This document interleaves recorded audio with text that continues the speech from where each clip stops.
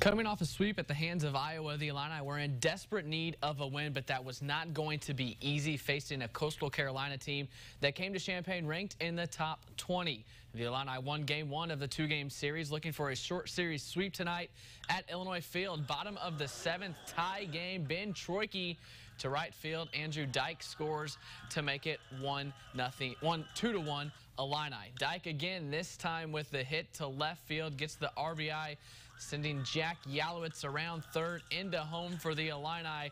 They were still leading, and in the ninth, they end it with Garrett Acton striking out three Coastal Carolina batters. Final Illinois 4, Coastal Carolina 1.